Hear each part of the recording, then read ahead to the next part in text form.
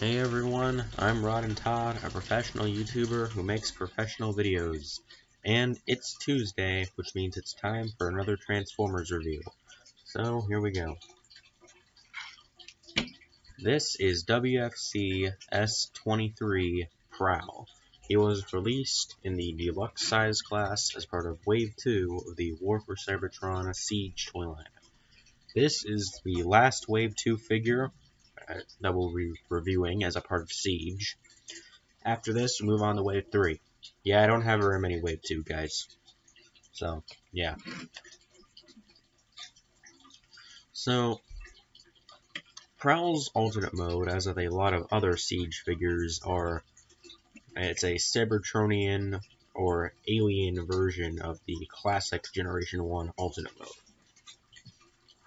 Prowl turned into a Datsun or Nissan Fairlady Z with a police car light bar in G1, so this is in a very stylized version of that. As you can see, it's very, very bright white, and it's kind of hard to see against this background. And what I like about this is that it's very sleek. That's what made me want this figure so badly, is that when pictures of it first came out, it just looked very, very sleek, and that's what I like the most about it. It's really aerodynamic and just looks good. So, wow, Siege threw two alternate modes at me in a row that I really like. There was Ironhide last week, and now there's Prowl. So, on the side door here, it has some Cybertronian text. I haven't gone through the effort of translating it, but I think it's supposed to say, like, police or something along those lines. And this is related to the transformation, that you can actually open the doors. There's no full interior or anything, but you can do that. His wheels are completely transparent, and they do roll freely, so we can roll out to fight the Decepticons. Got the light bar on the roof, which is removable. This is probably just to save money on tooling funds, because Prowl normally gets two redecos. There's Blue Streak and there's Smokescreen. The Prowl and the other two, they always share the exact same mold, so odds are if there's a Prowl mold, the other two are probably going to get figures. However, Blue Streak and Smokescreen don't turn into police cars. They turn into race cars. And so, they have to find some way to get rid of the light bar. Normally what Hasbro does is they give the car mode a completely different roof, where the only difference is they removed the police light bar. However, they finally realized, wait, we can just make this a separate piece so I don't have to spend the money to make a new mold for the roof. Which I think is actually pretty smart, if you ask me. The light bar is completely transparent. It is just painted. There's some black here, and there's a nice red on the actual lights. And I haven't had any breakage issues. However, they did make a different light bar for red alerts, who we'll cover in a couple weeks. And I have a ton of breakage problems with that one. So I'm personally glad this one at least is holding together pretty well.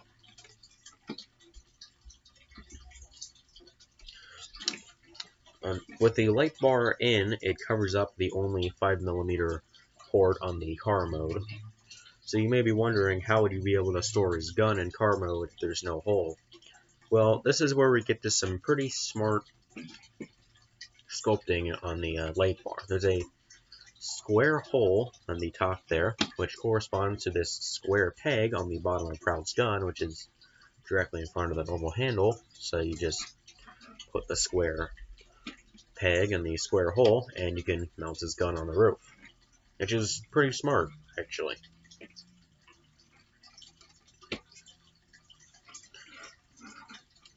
Autobot symbol on the front, which you can see pretty well thanks to him being completely white and the symbol being red.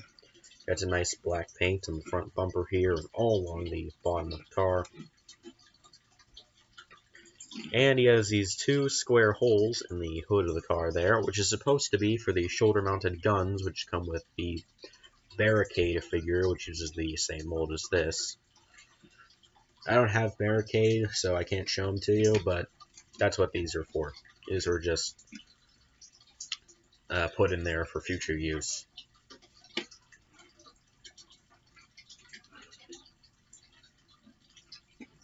Of note is that there is actually a bit of yellow paint. You can't see it very well, but it's there on his front headlights. At least I think there is. Yeah, there's just a slight amount of yellow paint on his vehicle mode headlights. There's no yellow anywhere else on the figure. That meant that Hasbro had to splurge on that tiny little paint, which they didn't have to, but they did. There's a lot of nice sculpting on the windshield. That looks pretty good. And overall, that's really all I have to say about his car mode. It's nice and sleek. It's got some cool little bonus features, the light bars on the top. Pretty cool. So, that's all I have to say about his vehicle mode. So now let's move on to the box. So here is the box. As you can see, there's the Siege logo on the front there, the Transformers logo on the side, standard stuff. It says WFC-S23 Prowl right there, the Autobot symbol. And on the back of the inside of the box, there is this little rank insignia, which every Warfare Cybertron trilogy figure except the Beast Wars guys have, which is it's unneeded, but it's a cool little bit of world building, and each one of these symbols does actually have its own meaning, for which communicates like rank and unit and all that. It's pretty in-depth, so that's pretty cool. And the little symbol on the inside here is also mirrored right there. And this is one of the boxes where I threw out the clear plastic tray, but behind this window there would have been a clear plastic tray where the figure would be. And then on the side here, it's the standard Siege mural. It's the exact same as on every Siege box, so I won't be going over it very well. You can pause the video if you want and just take a look at it. On the back here, we have 3D renders of the figure. There he is in robot mode and in vehicle mode. And as you can see, it transforms in 14 steps. It has a cross-sell for the Battlemaster figures. You can see there's Tyraxodon, who I've already reviewed, and Aimless, who I don't have, so he won't be getting a review. And then right here, you can see Prowl in his robot mode with Tyraxodon. I will be pairing those up later. And then we get to my favorite part, the packaging. Or the package art, I should say. As you can see, there's Prowl. He's got his gun. It kind of looks like he's prowling the battlefield. No pun intended. Okay, kind of. Yeah, it was intended. And he's like looking for someone. That's kind of what it looks like to me. You can see there's some other Transformers kind of in the background fighting. I don't really know who those are. That kind of looks like Prime, Optimus Prime for some reason. And this one here kind of looks like Hoist. But there was no Hoist figure in Siege. There was one in Earthrise, but I have a feeling this wasn't being planned by the time this figure was released. And then the guy back here, I said he looks like the Optimus Prime from Prime, and given us a G1 toy line, it obviously didn't get a figure. And there's an arm right there. Can't really see who that is, but whatever. Of note is that Prowl has his, like, the whole back of his vehicle mode windshield on his legs, and as you can see, there's no clear windshield there. He also has the Autobot symbol on his knee, which the figure doesn't have. On the top, you can see there's the Autobot symbol with the Warfare Cybertron Trilogy logo, and some legal stuff there if you care about that. So, that's the packaging. So now let's move on to the robot mode. So here's Prowl in his robot mode. We'll start with the articulation. He has a ball joint ahead, so you can move his head side to side, also up and down. universal joint at the shoulder, so you can move his arm out and forward, and he would be able to move it back. You can move it all the way around because the doors are on hinges, but they're supposed to be kind of like this. Bend at the elbow, swivel at the elbow, wrist swivel, waist swivel, universal joint at the hip, so you can move his leg out, and forward and back, swivel at the thigh, bend at the knee, and the signature Siege sideways foot articulation, which allows you to do this, still have them sitting flat.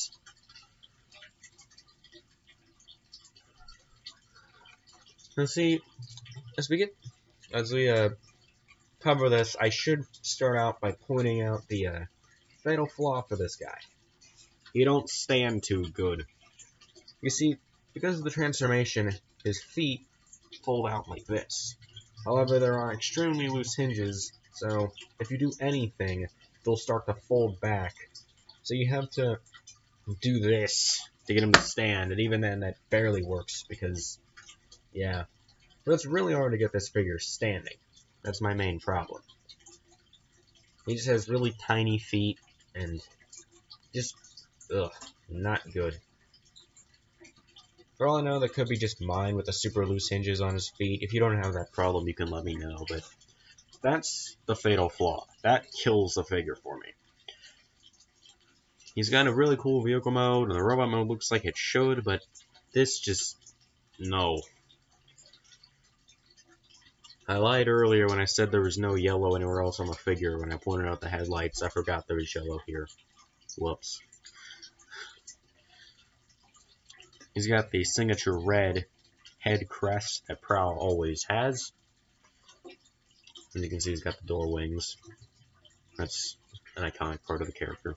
In terms of his accessories, he comes with two: the aforementioned light bar, which normally I like to keep pegged on his back because you don't have to remove it and you can just keep it there for the transformation, and it's just simpler. It's just simpler that way. So I normally keep it mounted on his back.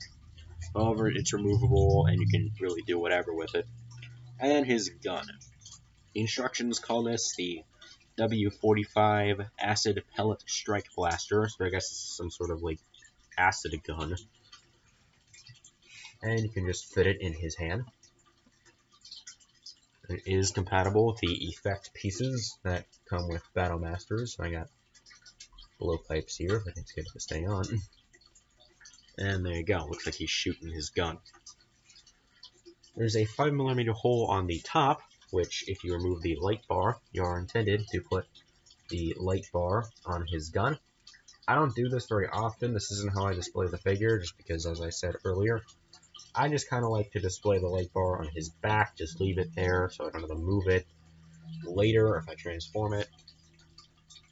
So I don't display it like this, but you can do that if you want. And something I find hilarious is that, see, the Siege Red Alert figure, which we'll get to here in a couple weeks, he has this feature to where you can remove the light bar and put it on the side of his gun, and the gun barrel is the same size as the handle for the gun, so you can fit it in his hand like it's an axe. I'm pretty sure the guys who made Siege Prowl saw that and were like, hey, that's what this is too, because the instructions say that when you put the light bar on his gun, it's in axe mode. However, you can't fit the handle in his hand, so this ain't an axe. I mean, you could probably do that with a bit of force, but it's too big. It won't fit in his hand. So that's false advertising in the instructions, I guess.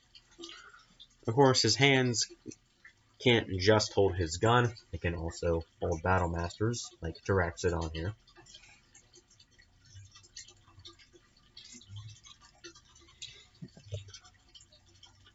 And he also has, as with every Siege figure, a ton of holes all over his body, which you can use to attach his gun and in weird and wacky ways. He has one on his forearm, one on either forearm, one here on either shoulder, which you can use to give him a shoulder-mounted weapon, which, it doesn't look the best, because it's pretty big. Of note is that this piece with the hole on it can also rotate down for some reason, so you can have it either on the top of his shoulder or the side of his shoulder. One on the outside of either leg. As you can see, there's that problem with his leg, there's his feet constantly folding down. There's that.